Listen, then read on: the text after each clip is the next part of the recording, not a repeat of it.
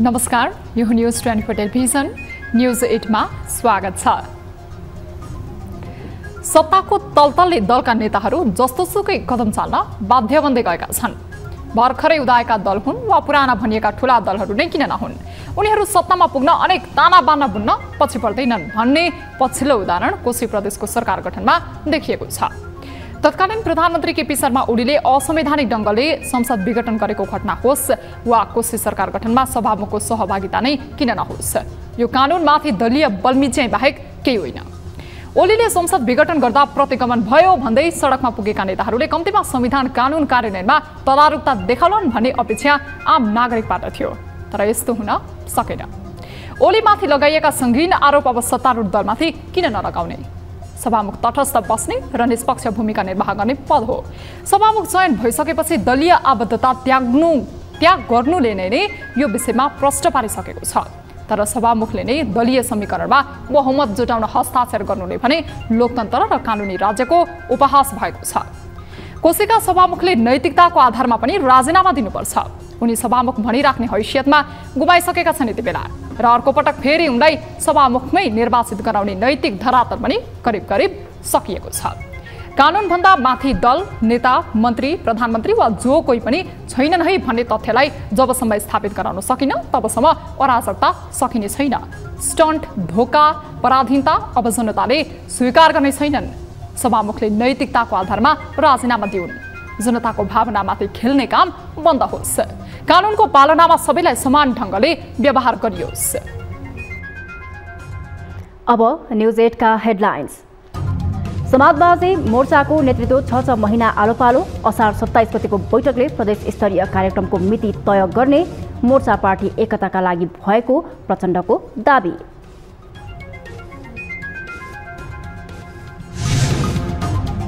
रविमाथि सामाजिक सञ्जालमा चर्चा कमाएकालाई समेटेर पार्टी बनाएको एमाले महासचिव पोखरेलको आरोप। रासोपा पनि पुरानै दल जस्तै हुने दाबी। बारदली चढेपछि अनेक टिप्पणी। भेला गरेर राजनीतिक दलको नेतृत्व हुन सक्दैन। संसदको गतिरोध अन्त्य गर्नुको साटो। आरोप प्रत्यारोपमा दलहरूको जुहारी तीव्र। संवादबाट समस्या समाधानको बाटो खोज्न सरकारवालाको सुझाव।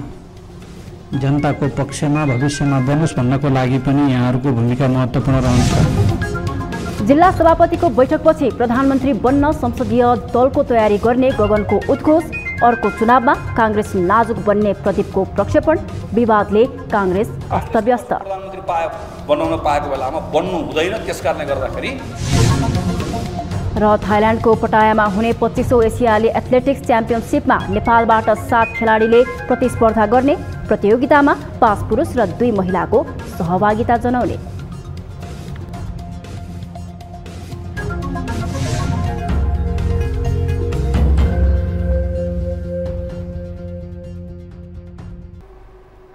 हामी निरन्तर न्यूजमा छौं। नेपाली कांग्रेसभित्रको कचिङ्गल चर्किँदै गइरहँदा गएको असार 4 गते सत्ता गठबन्धन दलहरू भित्रै छुट्टै समाजवादी मोर्चा बनेको थियो। संसदीय व्यवस्था नै अस्वीकार गर्दै आएका नेत्रविक्रम चन्द विप्लव नेकपा पनि सहभागी रहेको समाजवादी मोर्चाको पहिलो बैठकले 6 महिनामा नेतृत्व परिवर्तन गर्ने निर्णय गरेको छ। मोर्चा गठन गर्दै पार्टी एकतासम्म गर्ने अभिष्टका साथ घोषणा भएको मोर्चाले 7 प्रदेशमा कार्यक्रम गर्ने जनाएको छ। एक रिपोर्ट। नेपाली कांग्रेसका सभापति शेरबहादुर देउवा नियमित उपचारका लागि भन्दै जेठको अन्तिम साता सिंगापुर गएका थिए। देउवाको सिंगापुर यात्रालाई सत्ता राजनीतिक खेलको रूपमा चर्चा भएको थियो। त्यही बेला असार 4 गते प्रधानमन्त्री समेत रहेका नेकपा माओवादी केन्द्रका अध्यक्ष पुष्पकमल दाहाल प्रचण्ड सहित 4 दलले काठमाडौँमा भव्य कार्यक्रम गरी समाजवादी मोर्चाको घोषणा गरेका थिए। सरकार फेरबदलको खेल भइरहँदा सरकारको नेतृत्व गरिरहेको माओवादी केन्द्रले समाजवादी मोर्चा घोषणा गरी कांग्रेसलाई तर्साउन खोजे आशंका भयो। मोर्चा घोषणाले आफूहरूलाई केही फरक नपर्ने कांग्रेस नेताहरूले पनि प्रतिक्रिया दिएका थिए भने मोर्चामा आबद्ध सत्तारूढ माओवादीले आफूहरूको मोर्चा कसैका विरुद्ध नभएको प्रष्टीकरण दिएका थिए। यद्यपि प्रधानमन्त्री प्रचण्डले भने पार्टी एकताका लागि समाजवादी मोर्चा गठन भएको बताएका थिए। माओवादीहरूको एकता निश्चित छ, कसैले रोक्न सक्दैन। त्यो प्रक्रिया अगाडि बढिसकेको छ। हिजो विभाजित भएर जाने साथीहरू पनि अहिले एकताको कुरा गरिराख्नु भएको छ। अहिले भर्खरै समाजवादी मोर्चा बन्यो, पार्टी एकता गर्ने उद्देश्यले मोर्चा बन्यो। पार्टी एकता नै गर्ने गठन गरिएको मोर्चाले सत्ताको साथै सडकको मोर्चा समेत सम्हाल्ने बताएको छ। त्यही रणनीतिका साथ शनिबार बसेको पहिलो बैठकबाटै 7 प्रदेशमा कार्यक्रम गर्ने निर्णय गरिएको छ। 7 प्रदेशको राजधानीमा कार्यक्रम गर्ने कार्यक्रमको मिति 27 गते बस्ने बैठकले तय गर्ने भएको मोर्चामा आबद्ध नेकपा एकीकृत समाजवादीका नेता राजेन्द्र पाण्डेले जानकारी दिए। विशेष गरी यसका सन्देशहरू दिनको लागि हामीले 7 वटा प्रदेशमा केही दिनभित्रमा, मलाई लाग्छ यो साउन महिना लाग्छ होला, केही दिनभित्रमा 7 वटा प्रदेशका राजधानीहरूमा कार्यक्रम गर्छौँ। त्यो कार्यक्रम कुन कुन मितिमा गर्छौँ भन्ने कुरा चाहिँ आउँदो 27 गते घोषणा हुन्छ। माओवादी केन्द्र, नेकपा एस, जनता समाजवादी पार्टी जसपा र विप्लव नेकपा सम्मिलित समाजवादी मोर्चाको नेतृत्व आलोपालो गरिने यसअघि नै सहमति भएको थियो। पूर्व सहमति अनुसार नै 6 महिनामा नेतृत्व परिवर्तन गर्ने निर्णय भए पनि मोर्चाको पहिलो नेतृत्व कसले गर्ने टुङ्गो लाग्न सकेको छैन। नेतृत्वको टुङ्गो नलागेसम्म माधव नेपालले बैठकको अध्यक्षता गर्ने भएका छन्। बैठकले मोर्चाको नीति तथा कार्यक्रम र आचार संहिता बनाउन माओवादी केन्द्रका देव गुरुङ, जसपाका राजेन्द्र श्रेष्ठ, एकीकृत समाजवादीका प्रमेश हमाल र विप्लव नेकपाका खड्कबहादुर विश्वकर्मा सम्मिलित 4 सदस्यीय कार्यदल समेत गठन गरेको छ। संसदमा बलियो उपस्थिति जनाउन गठित मोर्चामा आबद्ध दलबाट प्रतिनिधि सभामा 54 सांसद छन्।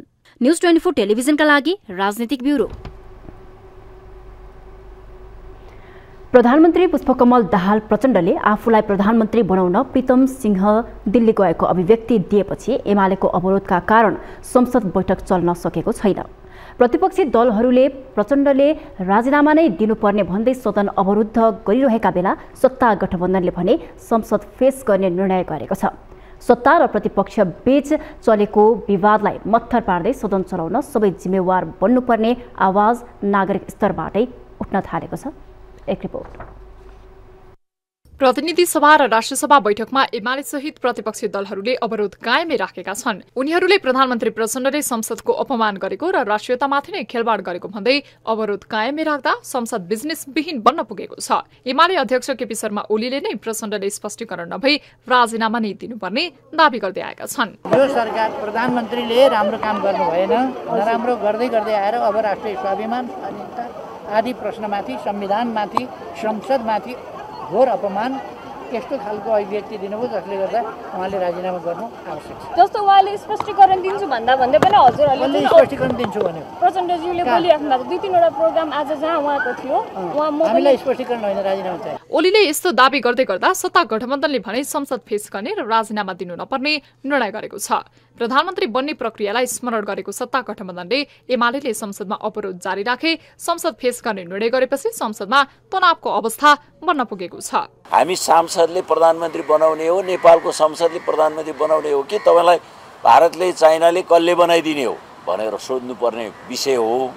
तर उहाँले हतारमा प्रधानमन्त्रीको पनि कुरै नसुनिकन कुन सन्दर्भमा के कुरा गर्नुभएको थियो भन्ने कुरा पुरै नसुनिकन उहाँले राजीनामा माग गर्ने जो निर्णय गर्नुभएको छ, हामी गठबन्धन दलका सबै बसेर छलफल गरेर राजीनामा दिनु नपर्ने निर्णय गर्यौं र संसद फेस गर्ने निर्णय गर्यौं। सत्ता र प्रतिपक्षी दलबीच जुहारी चलिरहँदा प्रचण्डले दिएको सार्वजनिक अभिव्यक्ति भने सही मान्न नसकिने सत्तारूढ दलकै सांसदहरू बताउँछन्। कांग्रेस नेता डाक्टर शेखर कोइरालाले प्रधानमन्त्रीको अभिव्यक्तिले संसदको गरिमामा आँच आएको र नेपाली जनतामा ठेस पुगेको बताएका छन् भने विवादित अभिव्यक्ति दिएका प्रचण्डले आफ्नो अभिव्यक्ति गलत भएको स्वीकार गरेका छैनन्।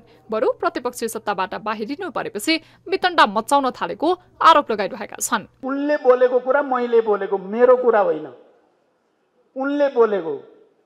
मैले भने उहाँ सामाजिक सेवा र यातायातको क्षेत्रमा मात्रै होइन, राजनीतिमा पनि उहाँले चासो राख्नुहुन्छ। उहाँले मलाई प्रधानमन्त्री बनाउन कहिले कहाँ पुग्नुहुन्छ, कहिले कहाँ पुग्नुहुन्छ, कहिले दिल्ली, कहिले नेपालका पार्टीसँग लाग्नुहुन्थ्यो उहाँ भनेर उहाँको बारेमा भनेको कुरालाई अब त्यसलाई उचालेर चाहिँ फेरि एकचोटि बबन्डर गर्न खोजिएको छ। मलाई लाग्छ त्यो बेलुन पनि छिटै फुट्नेवाला नै छ। पक्ष विपक्षमा विभक्त पार्ने गरी अभिव्यक्ति दिएका प्रचण्डले संसदमा जवाफ दिने तयारी गरेका छन्। तर प्रधानमन्त्रीले राजीनामा नै दिनुपर्ने भनी प्रतिपक्षी दलले संसद नै चल्न नदिँदा केही महत्वपूर्ण विधेयकहरू समेत प्रभावित भइसकेका छन्। यही विवादले संसद अवरुद्ध हुँदा मिटर ब्याज सम्बन्धी ऐन पारित हुन पाएन। जनताका प्रमुख विषयमा कानूनै नबन्ने अवस्था सिर्जना भएपछि पछिल्लो समय सभामुख, राष्ट्रसभाका अध्यक्ष तथा सरोकारवाला सबैले संवादबाट समस्या समाधान गर्न सुझाइरहेका छन्।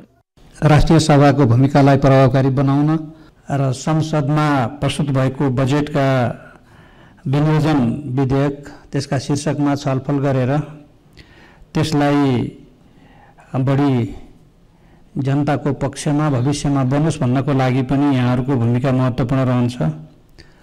यसकारण यो कुरालाई मध्यनजर राख्दै यहाँहरूको आफ्नो माग यथावत राखेर र यो बैठक सुचारू गर्दा सबैभन्दा उपयुक्त हुन सक्छ।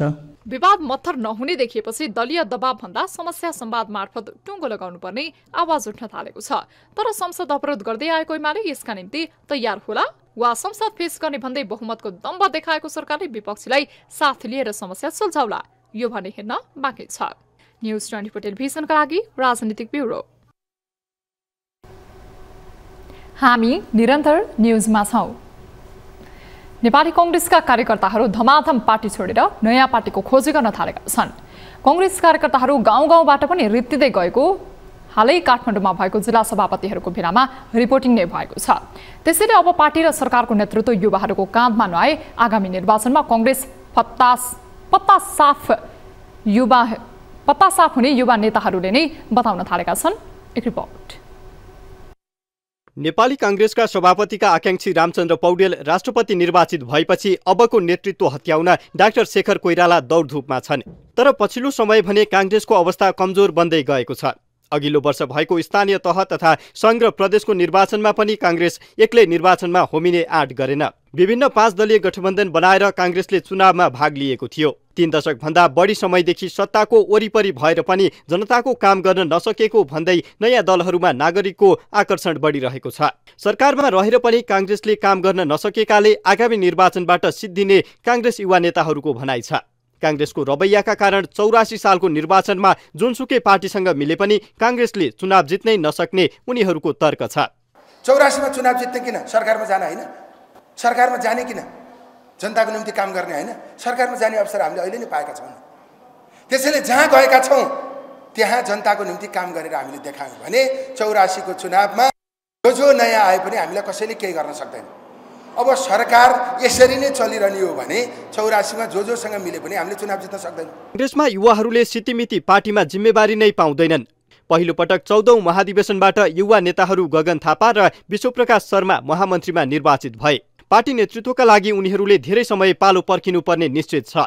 त्यसैले उनीहरू पार्टी र सरकारको नेतृत्व पनि युवाको काँधमा आउनुपर्ने बताउन थालेका छन्। त्यसका लागि पार्टीभित्र पनि विभिन्न गुट उपगुट बनाएर छलफल चलाएका छन्।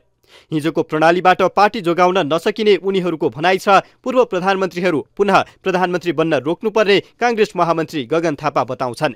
म नेपाली कांग्रेसको सांसद हो, यो बदल्नुपर्छ भनेर अस्ति मैले संसद दलको नेता हुने कोसिस गरेको।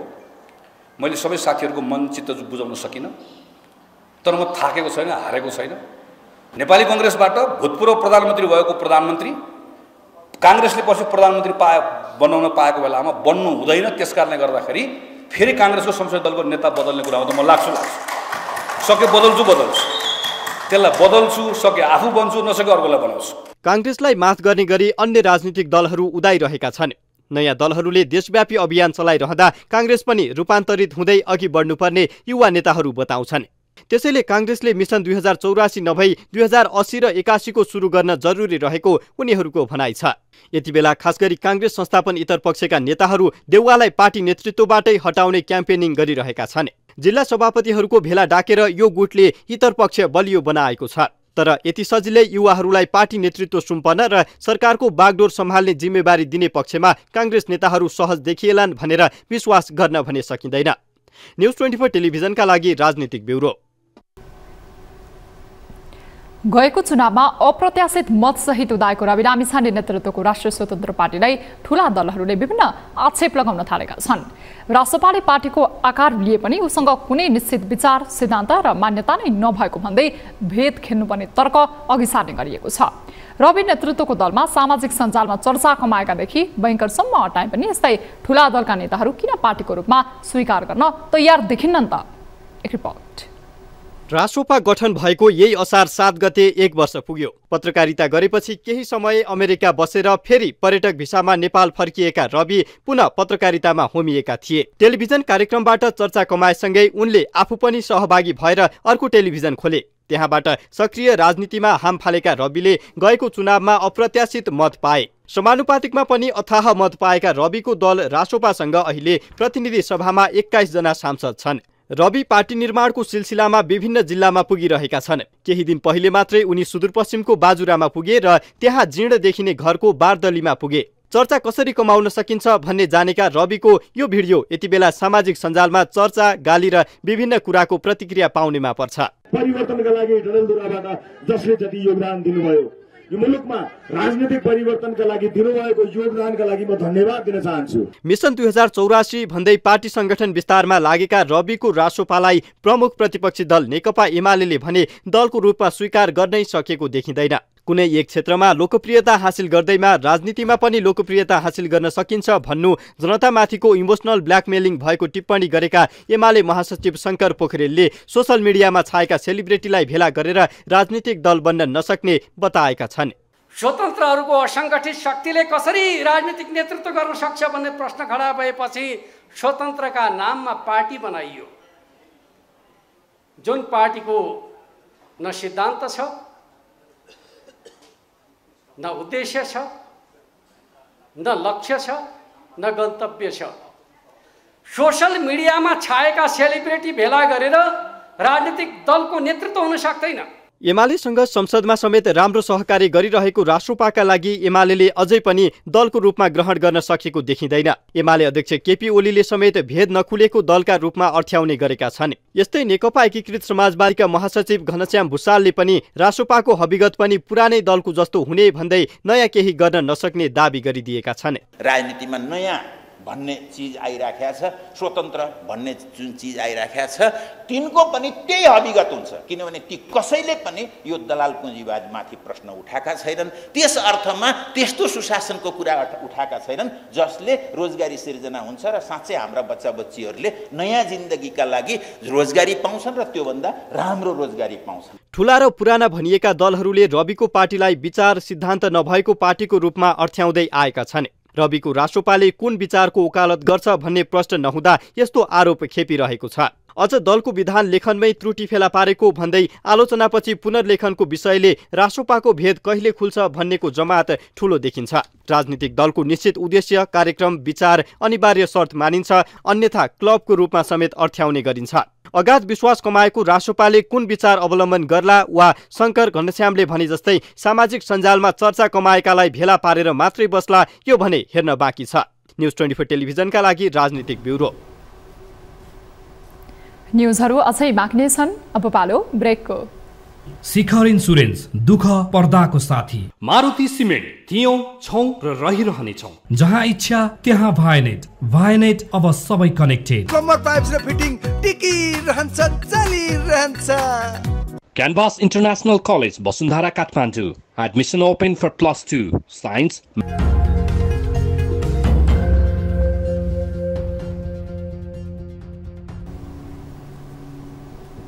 हामी निरन्तर न्युजमा छौं। अब बाँकी न्युज। पोखराको प्रमुख पर्यटकीय आकर्षणको केन्द्र हो फेवाताल, तर त्यही फेवाताल जलकुम्बीले ढाकिँदा कुरूप बनेको छ। बर्खा लागेपछि फेवाताल जलकुम्बी झारले ढाकिने गर्दछ। तालको सौन्दर्य नै बिगार्ने गरी ढाकिने जलकुम्बीको दीर्घकालीन व्यवस्थापन गर्न नसक्दा फेवाताल कुरूप जस्तै देखिएको हो।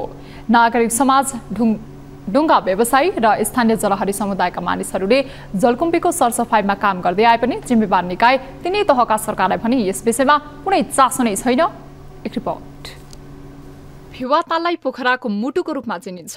फेवा बिना पोखराको परिकल्पना समेत गर्न सकिँदैन। तर प्रत्येक वर्षायाममा देखिने जलकुम्बीले फेवालाई निलेको हुन्छ। तालको सौन्दर्य हेर्न आएका पर्यटकहरूलाई जलकुम्बीको झारले वाक्क दिक्क नै पार्छ।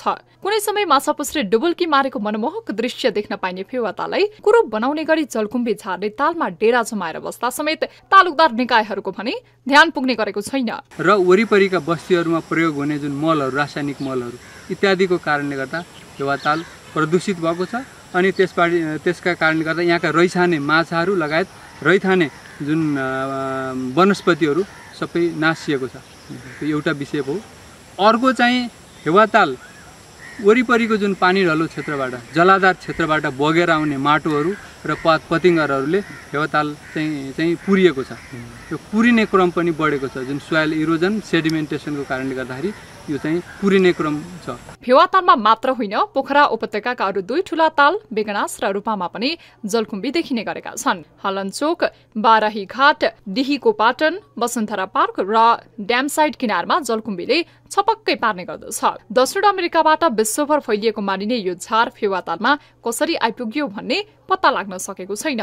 तालमा झार देखिन थालेको दशकौं भयो, तर नियन्त्रणको दीर्घकालीन उपायहरू भने अझै भेटिएका छैनन्। जिम्मेवार निकाय पोखरा महानगरपालिकाले जलकुम्बी नियन्त्रण र सरसफाइमा ध्यान नदिएको भए तापनि स्थानीय डुङ्गा व्यवसायी र जलहरी समुदायले भने आफ्नै प्रयासबाट जलकुम्बी हटाउने गरेका छन्। यो फेवाताल वर्षनी यसरी नै चाहिँ जलकुम्बीले ढाक्ने गर्छ र हामीले प्रत्येक वर्ष हामी यहाँ निरन्तर लागिरहेका छौँ। भाइहरू डुङ्गा चलाएर जाने भाइहरूले पनि देखेको चिजहरू बोतलहरू पानीको बोतलहरू सिसाहरू र यो जलकुम्बी पनि निकालेर चाहिँ डुङ्गामा हालेर ल्याउनुहुन्छ र यो अहिले चाहिँ बर्खाले गर्दाखेरि यो चाहिँ माथिबाट बाढी पहिरो आउँदा र ठुलो पानी पर्दाखेरि त्यो माथिबाट बगाएर लिएर आएको हुन्छ र यो ढकमक्क फेवाताल ढाकेको हुन्छ र हामीलाई चाहिँ डुङ्गा चलाउन असहज हुन्छ र फेवाताल कुरूप भयो भने सन्देश पनि नराम्रो जाने गर्दाखेरि हामीले चाहिँ यसलाई वर्षानी हामीले चाहिँ सरसफाइमा हामी लागेकै छौँ। जलकुम्बी नियन्त्रणमा स्थानीय सरकारले कुनै काम नगरेको भन्दै पोखरावासी तथा फेवा संरक्षण कर्मीहरूले आरोप लगाएको भए पनि महानगरले भने विभिन्न कार्यक्रमले ल्याएर जलकुम्बी नियन्त्रणको काम भइरहेको भन्दै टाल्टुले जवाफ दिने गरेको छ। जलकुम्बी झार निकाल्न भन्दै 2074 सालमा निर्वाचन क्षेत्र पूर्वाधार विकास कार्यक्रमको 50 लाख र पोखरा महानगरपालिकाको 75 लाख गरी 1 करोड 25 लाख रुपैयाँ लागतमा क्यानाडाबाट एक्वाटिक प्लान्ट हार्भेस्टिङ मेसिन समेत ल्याइएको पोखरा महानगरपालिकाका प्रवक्ता मोतीलाल थिमसिना बताउँछन्। जलकुम्बीको ठुलै समस्या छ। फेवाताल मात्र नभएर अन्य तालहरू पनि समस्या छ, तर फेवातालमा बढी समस्या छ। यो फेवातालमा जलकुम्बी विशेष गरी यसको मुहानबाटै जस्तो हर्बन खोलाहरू भयो यहाँ मुहानबाटै बगेर आउने गर्छ। विशेष गरी यो बर्सातको समयमा बढी हुन्छ, हुन त अरू समय पनि हुन्छ, तर बर्सातको समयमा जलकुम्बी बढी हुन्छ। जलकुम्बी फेरि छिटै यो एकदम बढ्छ, छिटै यसले फैलिन्छ छिटै। त्यसो भएको हुनाले तत्काल हामीले यसलाई सफा गरिएन भने झन् यसलाई ठुलो जालो बनाउँदै जान्छ। त्यसो भएको हुनाले यसमा महानगरपालिकाले ताल सरसफाइको कुरालाई एकदम द्रुत गतिमा सक्रियता अगाडि बढाइरहेको छ। विज्ञहरू जलकुम्बी र त्यससँगै हुर्किएका अन्य झारहरू फेवातालमा किन मौलाए भन्ने कारण खोतलेर तदनुरूप नियन्त्रणका उपाय खोजिनु पर्नेमा जोड दिन्छन्। फेवातालको जलाधार क्षेत्र र तालको माथिल्लो क्षेत्र फेवा फाँटमा खेतीपाती गर्दा रासायनिक मल प्रयोग हुनु, शहरी क्षेत्रको ढल र सेती नहर फेवातालमा मिसिनु यसका प्रमुख कारण भएको बताइन्छ। त्यो क्यानाडाबाट ल्याउनु पर्ने आवश्यक थिएन। यही नेपालकै इन्जिनियरहरूले यही त्यो प्रविधिलाई फर्मुला अपनाएर यहीँ ल्याउन सकिन्थ्यो। उदाहरण लागि मेसिन यहाँ आएको छ भने मेसिनको 5 फिटभन्दा कम गहिरोमा त्यसलाई कम्तीमा पनि 5 फिट गहिरो चाहिन्छ।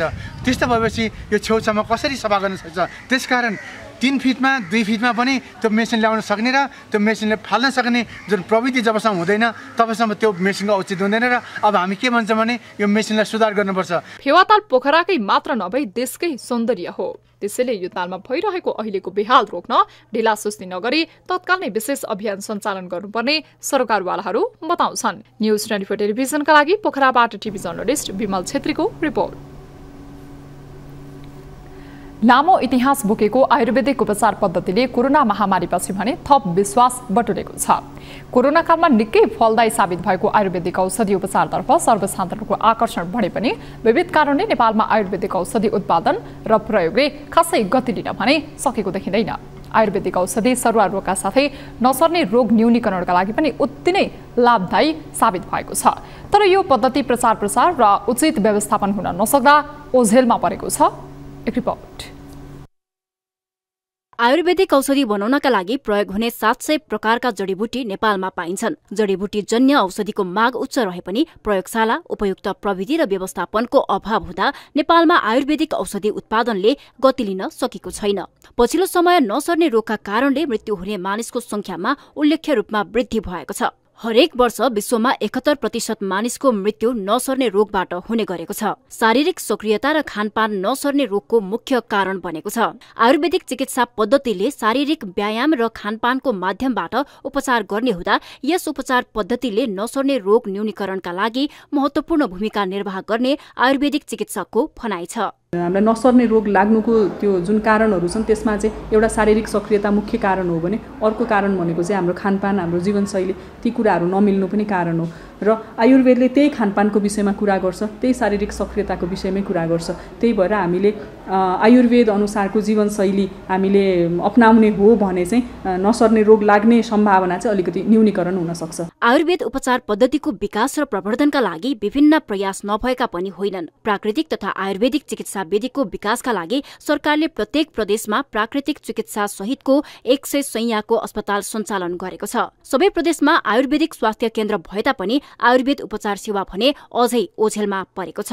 मूल चिकित्सा पद्धतिबाट आएको आधुनिक चिकित्सा पद्धति चाहिँ हाम्रो अहिले मेन स्ट्रिममा हुन गयो र आयुर्वेद वैकल्पिक हुन गयो। यो चाहिँ अलिकति नमिल्दो हो कि जस्तो लाग्छ। सम्बोधनमै अलिकति केही हामीले चाहिँ अलिकति केही बदल्नु पर्छ कि जस्तो लाग्छ। र अर्को कुरा चाहिँ जहाँ पनि हाम्रो स्वास्थ्य प्रवर्धनका कुरा हुन्छन्, रोग प्रतिकारका कुरा हुन्छन् र उपचारका कुरा हुन्छन् भने ती कुराहरूमा चाहिँ आयुर्वेद पनि समेटिनुपर्छ है जस्तो लाग्छ। अहिले जिल्ला आयुर्वेद स्वास्थ्य केन्द्र काठमाडौँले प्रवर्धनात्मक, प्रतिकारात्मक, निदानात्मक र उपचारात्मक सेवाहरू प्रदान गर्दै आएको छ। प्रवर्धनात्मक सेवामा ज्येष्ठ नागरिकका लागि स्वास्थ्य प्रवर्धन सेवा, स्तनपान गराइरहेका आमालाई मातृ शिशु सुरक्षाको साथै औषधि वितरण, योग सेवा, जीवनशैली परामर्श, प्रयोगशाला सेवा, ओपीडी सेवा, अकुपङ्क्चर र फिजियोथेरापी सेवा प्रदान गर्दै आएको छ।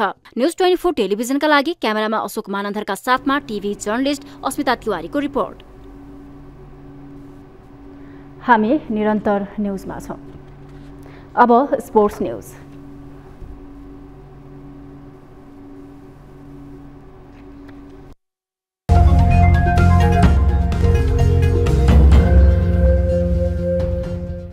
सातौं संस्करणको पीएम कप एनबीए राष्ट्रिय भलिबल क्लब लीग प्रतियोगितामा नेपाल पुलिस क्लब र त्रिभुवन आर्मी क्लबले विजयी सुरुवात गरेका छन्। प्रतियोगितामा महिलातर्फ पुलिस र पुरुषतर्फ आर्मीले विजयी सुरुवात गरेको हो। शनिबार सुरु भएको प्रतियोगितामा महिलातर्फ पुलिसले गण्डकी प्रदेशलाई 25-10, 25-10 र 25-11 को सोझो सेटमा पराजित गर्यो। यस्तै पुरुषतर्फको पहिलो खेलमा आर्मीले सैलुङलाई 28-8, 25-13 र 25-17 कै सोझो सेटमा पराजित गर्यो। प्रतियोगितामा महिलामा 6 टिम र पुरुषमा 7 टिम समावेश छ। महिलातर्फ Nepal police club, new diamond sports club, Nepal APF club, Tribhuvan army club, Gandaki प्रदेश र एभरेस्ट गरी 6 टिम रहेका छन् भने पुरुषतर्फ health Nepal, army, APF, police, Gandaki, दावली मिलन क्लब र सैलुङ बागडुङ्गा गरी 7 वटा टिम सहभागी छन्। प्रतियोगितामा महिला तथा पुरुषतर्फ प्रथम, द्वितीय, तृतीय र चौथो हुने टिमले क्रमशः 6 लाख, 3 लाख, 1,50,000 र 75,000 रुपैयाँ प्राप्त गर्नेछन्। प्रतियोगिता असार 30 गतेसम्म चल्नेछ। थाइल्याण्डको पतायामा हुने 25औं एसियाली एथलेटिक्स च्याम्पियनसिपमा नेपालबाट 7 खेलाडीले प्रतिस्पर्धा गर्ने भएका छन्। प्रतियोगितामा 5 पुरुष र 2 महिलाको सहभागिता हुने भएको हो। जुलाई 10 देखि 17 तारिकसम्म हुने प्रतियोगितामा दीपक अधिकारीले 10,000 मिटर दौड, मुकेश पालले 1500 देखि 5000 मिटर दौड, सोमबहादुर कुमारले 400 देखि 800 मिटर दौड तथा शिवराज पार्की र आयुष कुमारले 100 देखि 200 मिटर दौडमा प्रतिस्पर्धा गर्नेछन्। यस्तै महिलामा राजपुरा पसाईले 5000 मिटर दौड तथा फुलमती राणाले 800 देखि 1500 मिटर दौडमा भाग लिनेछन्। मुकेश, शिव र आयुष बाहेक सबै खेलाडी यसअघि चीनको हाङझङमा हुने 19औं एसियाली खेलकुदका लागि छनौट भएका थिए। एथलेटिक्सका मुख्य प्रशिक्षकमा चन्द्रबहादुर गुरुङ तथा अफिसियलमा जितेन्द्र चौधरी रहेका छन्। टोली आइतबार थाइल्याण्ड प्रस्थान गर्दैछ।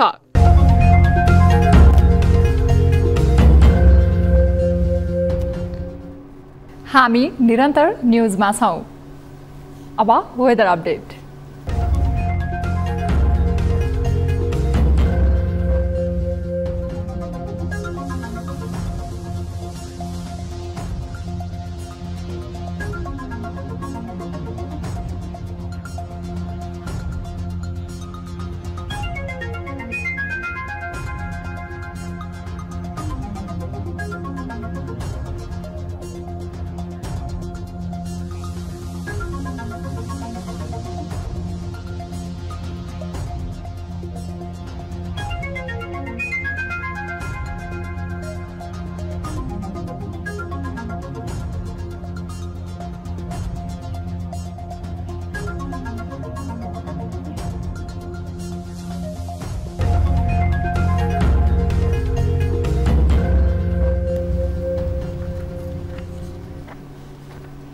अब न्युज 8 को अन्त्यमा पुनः हेडलाइन्स। समाजवादी मोर्चाको नेतृत्व 6 महिनामा आलोपालो। असार 27 गतेको बैठकले प्रदेश स्तरीय कार्यक्रमको मिति तय गर्ने। मोर्चा पार्टी एकताका लागि भएको प्रचण्डको दाबी।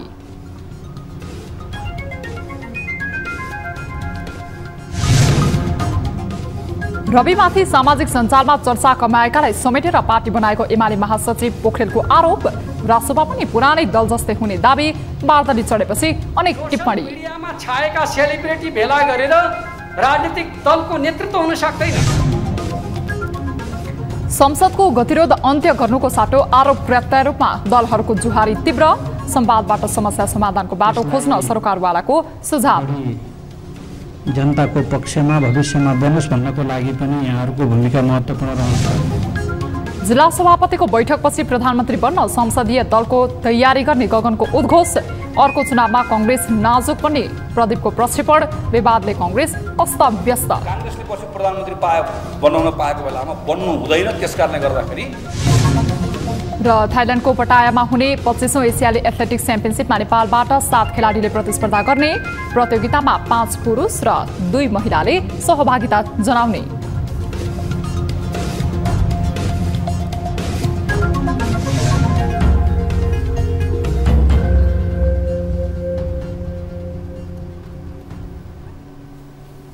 न्युज 8 अहिलेलाई यति नै। जाँदा जाँदै ताली र गालीका लागि हामीले सोधेको प्रश्न।